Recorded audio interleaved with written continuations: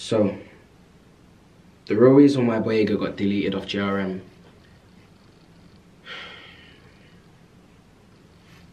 is because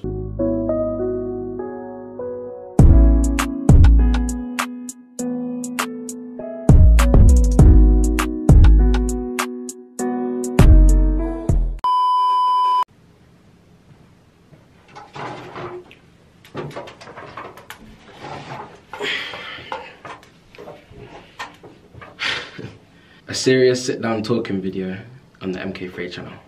Who would have thought? Yo guys, your boy Mkfray and welcome back to my channel. Now to all those new subscribers out there, you know what I'm saying, you might not watch my videos, you might not be subscribed to the channel, this might be your first time seeing my face. Welcome to the channel. My supporters know that I'm usually the most energetic person. I'm loud, I'm bubbly, I don't shut up. But today's obviously a little serious video, you know what I'm saying, a little sit down talking video. And I just thought, for the sake of it, I'm not gonna fake no energy. I'm not gonna fake that I'm as happy as can be. I'm literally just gonna be me, real, sit down in front of you guys and just vent. Before we get into this video properly, I need to give a big shout out already, and that is to none other than my dad, you know what I'm saying? I'm gonna put a picture of him right there. I know he doesn't look old, you know what I'm saying? He looks like he could be my brother, but yes, that is my dad. The reason I gotta give him a shout out from early doors is because I was not gonna do this video. He is actually the person that spoke to me on the phone and convinced me to actually do this video for you lot, explaining what happened with my first single, Boyega. Quite honestly, my dad literally told me that obviously I have a platform, I have a voice, and there's a lot of people that look up to me and watch me. Friends, family, kids, adults, teenagers, like the age ranges and the differences between the people that actually watch my content and the things I do is actually crazy. This can help you guys learn from my mistakes so you don't make the same ones. It can kind of give you a deeper understanding of what I've been through and make you understand me as a person more. And I know there's been a lot of unanswered questions around the topic of my song and myself in general. In this video, I'm gonna answer and talk about my song Boyega, obviously the lead up to it coming out and why it took so long, why the song got deleted, of course, how I feel in this current moment, and what the plan is now. I know there's a lot of speculation surrounding my song right now of why it got taken down, you know what I'm saying? I've seen a lot of guesses, I've seen a lot of estimations, but I kind of just want to get through all of that in this video. I just want to shed light to a lot of fake rumors that I've seen going around and people have started to believe, but this video is literally just to give you guys an understanding of what is going on and what happened. But guys, I don't even want to ramble on too much in this intro, you know what I'm saying? I just want to get straight into the video, straight into the content, and just straight to talking to you guys. But guys, you know the drill anyway, please remember to like, comment, subscribe, turn the post notifications on, subscribe to the second channel, the TheMkWay, for more content there as well. And you lot, without further ado, let's get into this video. I'm alright.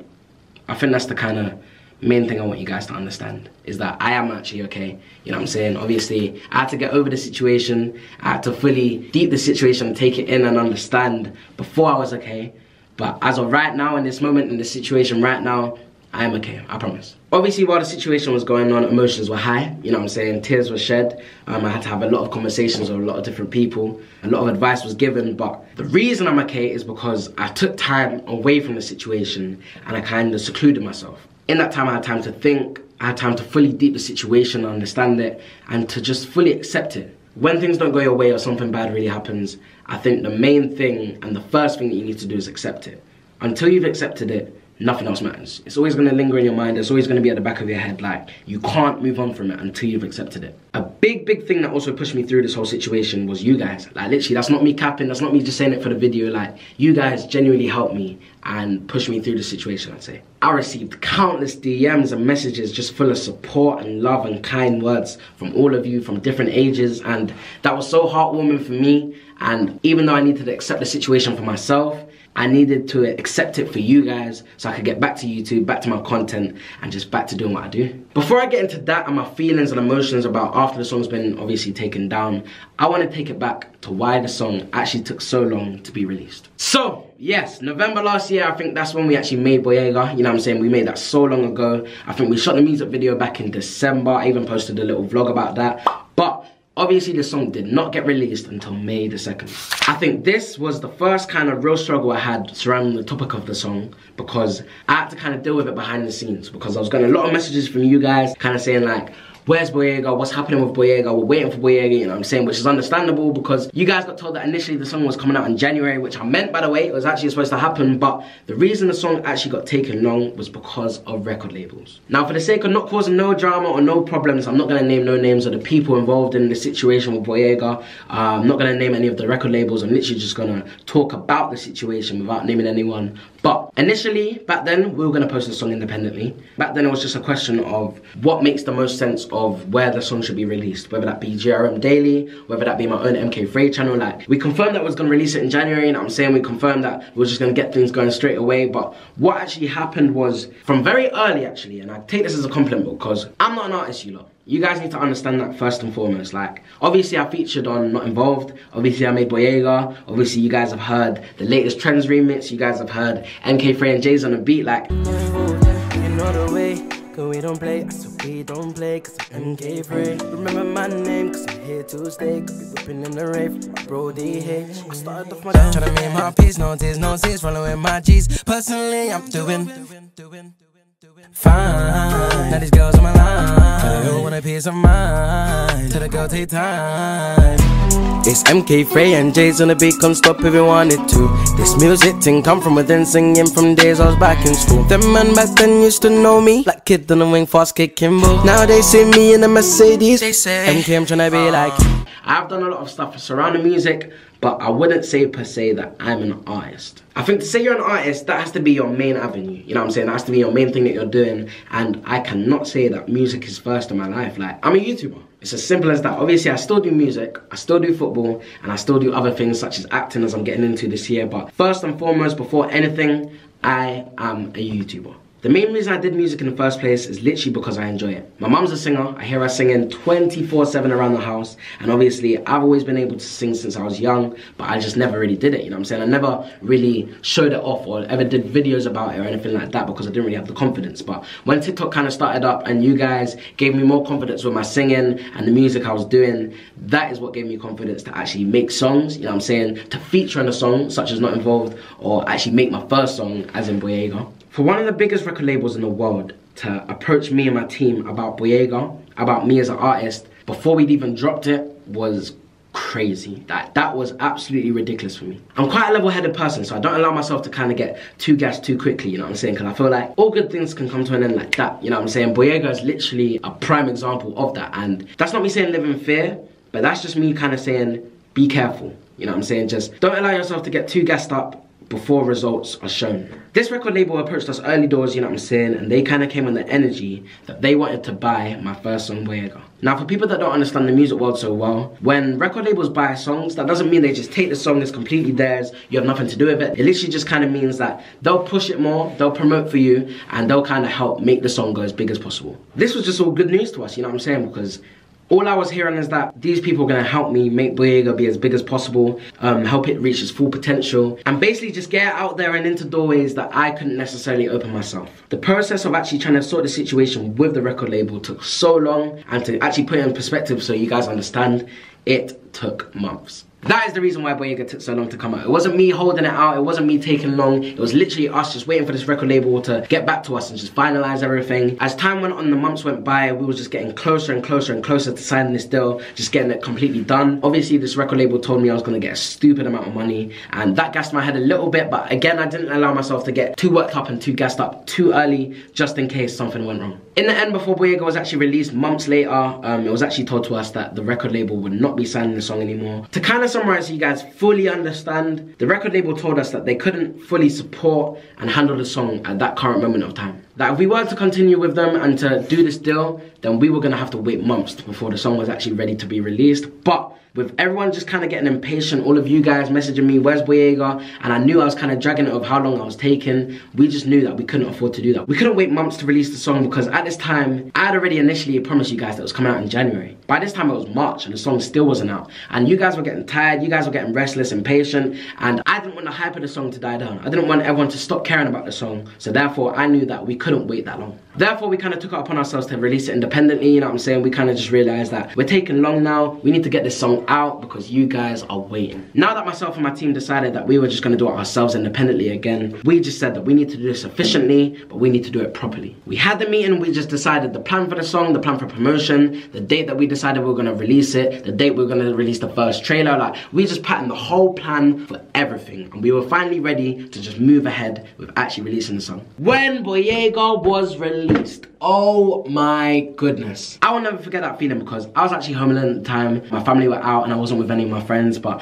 I actually kind of preferred it that way. That's obviously no disrespect to my friends or my family. I love their company, but it was more a thing of I was allowed to just be myself and just let everything out. All the feelings, all the emotions, all the happiness. I was running, screaming, shouting, singing, jumping. I was playing my song at the top of the volume on the TV. I was just so happy, you know what I'm saying? Like, even just thinking about it now puts a smile on my face because the feeling that I felt as that song got dropped on GRM Daily was the best feeling of this year so far. Obviously, the views were doing pretty well as well, which was just gassing my head even more because the song had done 100k in 2 hours and GRM Daily had changed it from a daily to a premiere within 2 hours as well, I think. At the time, I'll be honest, I did not understand the difference between a GRM Daily video and a premiere video, but everyone explained it to me when they changed it to a premiere, and that kind of made me feel more special that my song had done that in 2 hours. Like, they decided to change it from a daily to a premiere so quickly, and that just made me feel so good about myself. I actually didn't even know the person that called me and told me was actually Military, so shout out to him. But yeah, everything was good. We had a plan for promotion. We knew what we was gonna do. The views were good. The feedback looked good. Like, everything was just perfect for me. And then, if my head wasn't gassed up enough, if I wasn't happy enough, this kind of took my happiness from a 9 to a 10 straight away.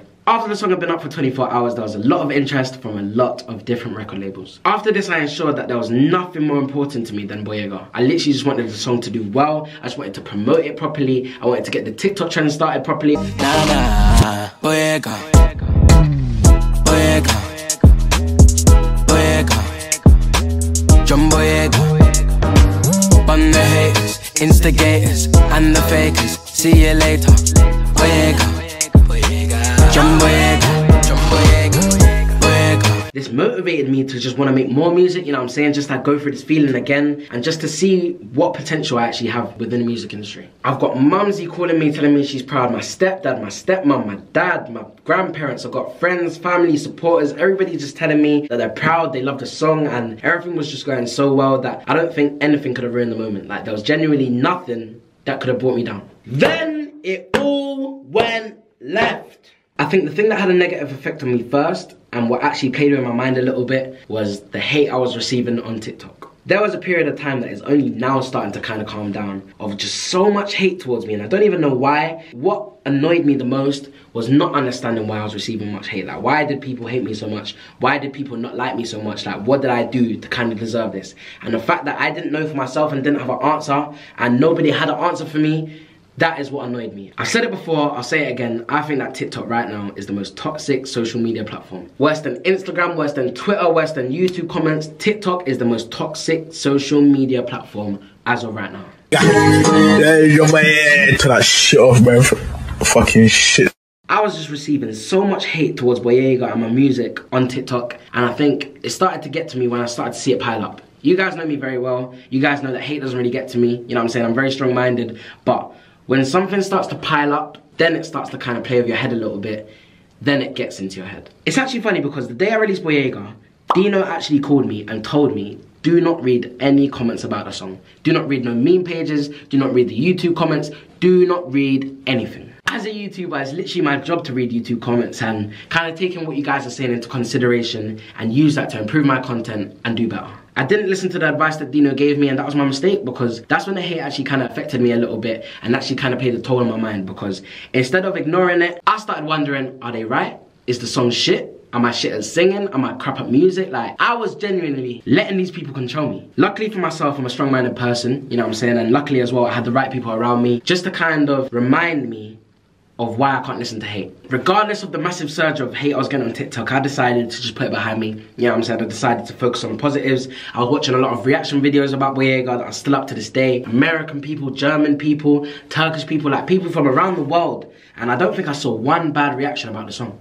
As much as I was seeing how much hate I was getting, you guys were seeing me too, don't get it twisted. I saw you guys defending me in the comments. I saw all the DMs that you guys were sending to me, just telling me to keep my head up, to focus on the positives, to focus on the song, and just focus on the views that it's getting. I saw you guys just looking after me and just being strong for me. And I think that's the moment I realized that I wasn't being strong enough for myself. Why was I letting you guys fight my battles for me? Why was I letting these haters and hate comments get into my head when there was so much love and support on the other side from you guys? With doing social media, with doing content creating, with doing YouTube, I've started to realize that when you're winning, when you're doing well, and when you're progressing, that is when haters strike. Haters don't like to see us win, that is a fact. To any supporter that looks up to me and is watching this right now, this message is for you. Do not let hate get to you, ever.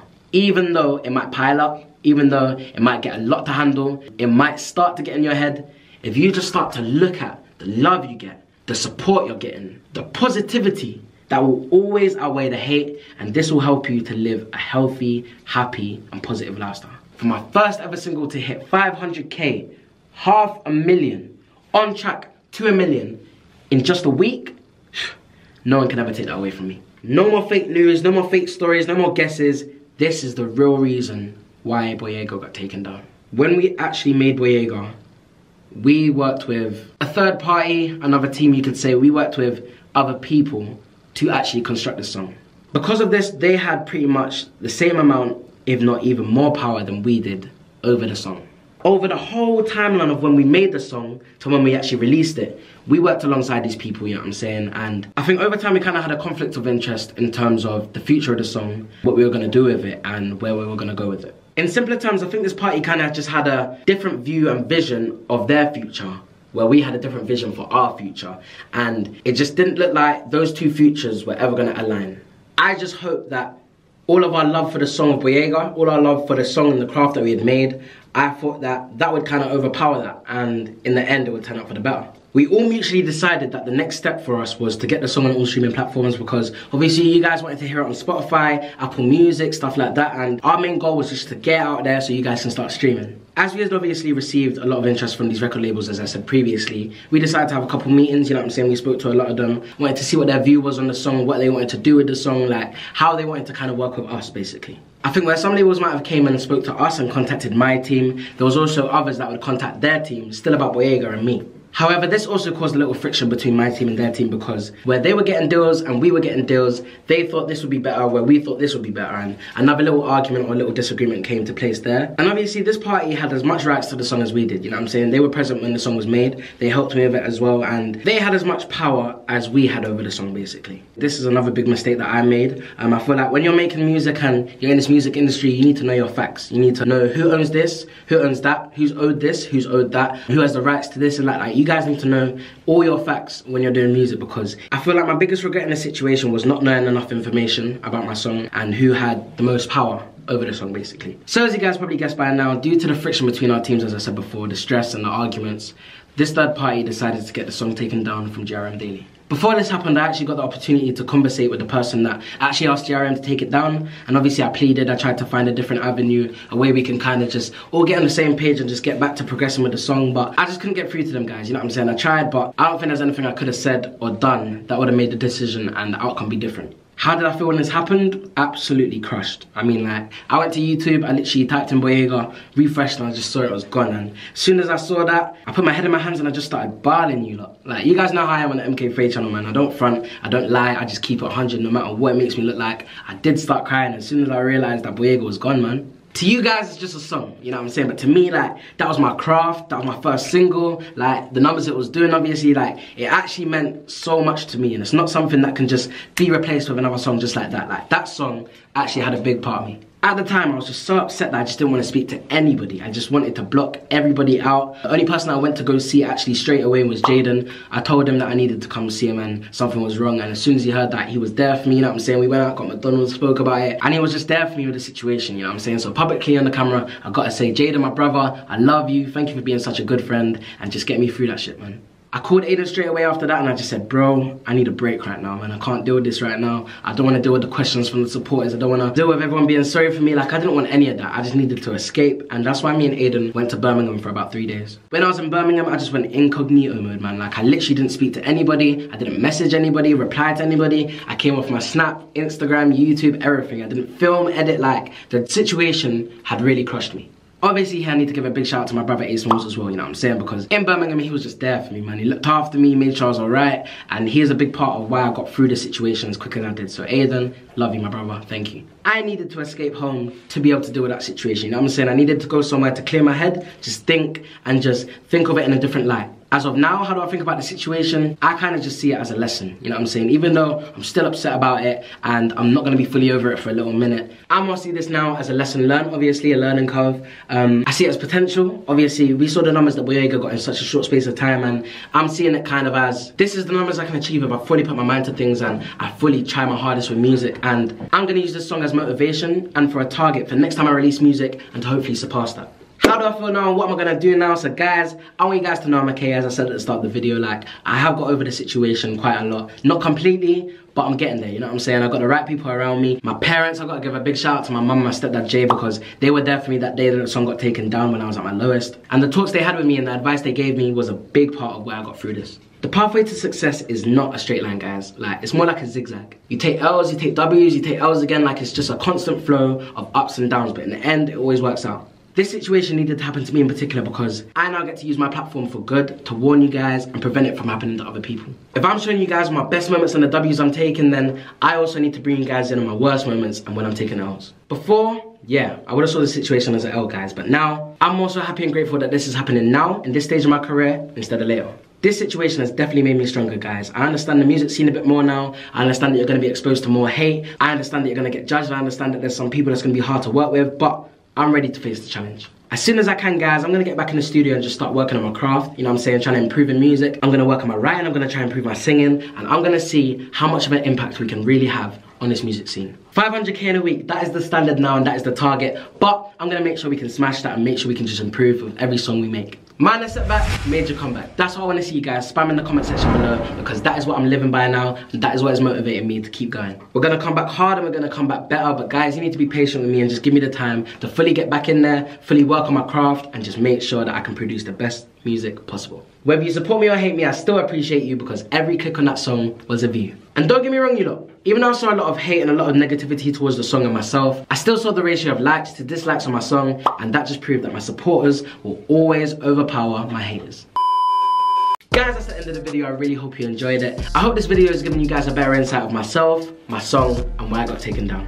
As I said before, guys, I am fine. You know what I'm saying? I've learnt my lesson. I'm ready to kind of just put the situation behind me and I'm ready to just move on. I now know that whatever happens in the future and whatever situation I get into, my supporters will always have my back and the love will always outweigh the hate. Bun it, man. You know what, haters? I love you guys as well, man. That might make no sense whatsoever, but you guys know me already, man. On my channel, I always try to spread positivity and good energy, and I'm not gonna hate on the people hating on me because I feel like even if you guys are hating me, you guys are still watching me. I don't know, man. You haters can stay on the sidelines and keep hating on me if you really want, but that shit ain't gonna get to me no more. And honestly, I genuinely and truly believe that one day we'll be able to change all these haters into supporters, but I guess we just gotta see with time, man. But guys, just keep watching, you know what I'm saying? Just be patient with me, keep supporting me, keep believing in me, and I promise I'm gonna make you guys proud. I promise. You guys know what to do anyway. Please remember to like, comment, subscribe, turn the notifications on, subscribe to the second channel, TheMkWay, for more content there as well. Road to 200k. I'm back now. Without further ado, minor setback, major comeback.